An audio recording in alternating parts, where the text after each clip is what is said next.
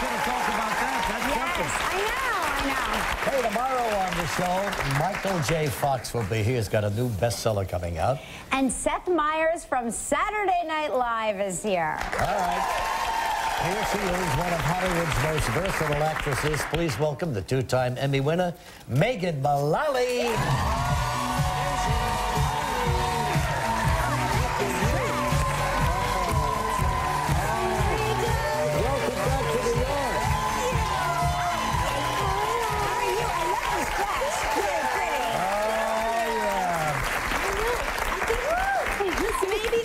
Dressed up I've ever been at 9 o'clock in the morning.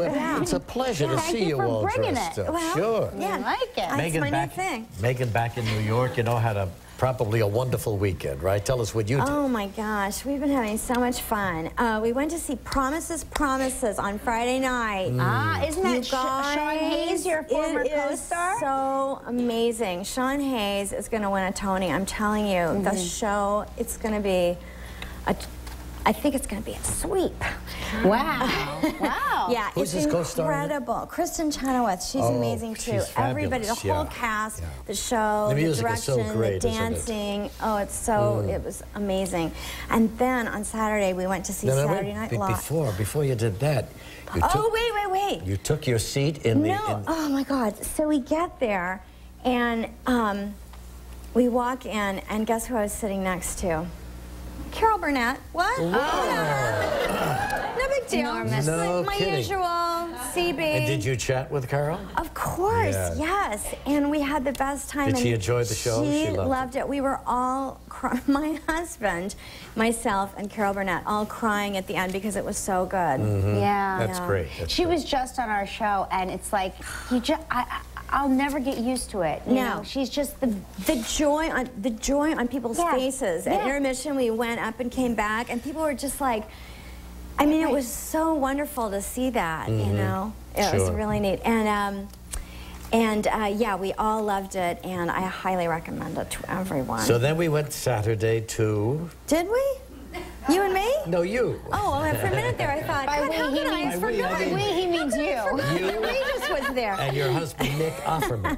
Yes, who I think we may now be distantly related because he's working with your son-in-law. That's right. On Parks and Recreation. Yes, so I love him on the show. I think he's terrific. So he's got that look, you know. My husband plays Ron Swanson on Parks and Recreation. I got one with the mustache. Yeah.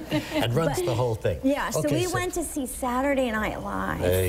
Had you never been in the audience before? I've been in the audience before. As a matter of fact, the last time we were there was the last time that Tina hosted. So that was fun. But we know a lot of the people in the cast and everything, so we went to the after party. And, you know, you forget the show ends at 1 in the morning. Right. So by the time you get to the party, it's 1:30, but you forget. You think you're just at a regular play or something, and it's like 10 o'clock, 10:30. It's a dinner party, too, so it's dinner a dinner. served. Yeah. So we're getting ready to leave, and we're putting our coats on, we're walking toward the door, and I said, what time is it? And they said 4:30.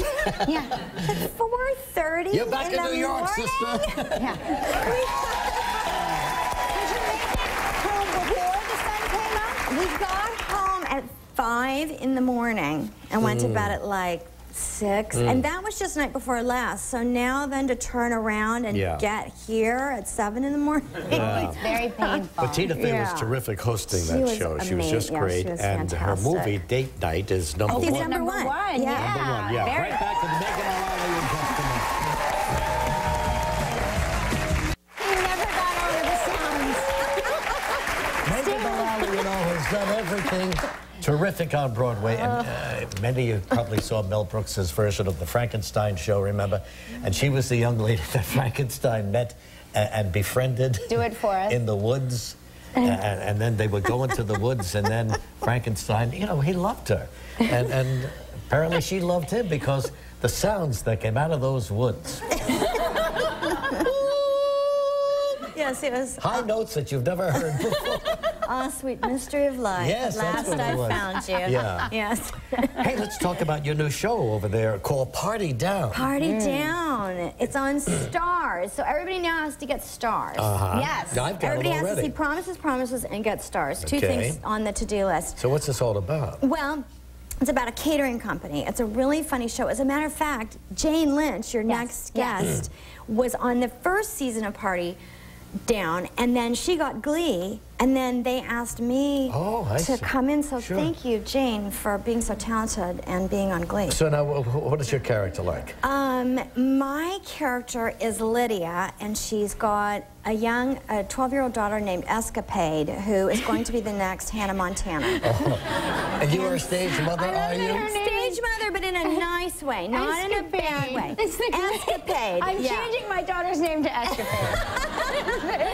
Yeah, and it's the funniest, best show. It's great writing, great cast, so much fun to do. And so you're very, very intent on this success coming to your daughter, right? Yes, I am bound and determined to. She actually really does have talent, and I just want to afford her all of the possibilities. So I'm really looking for a man who can put a roof over our heads.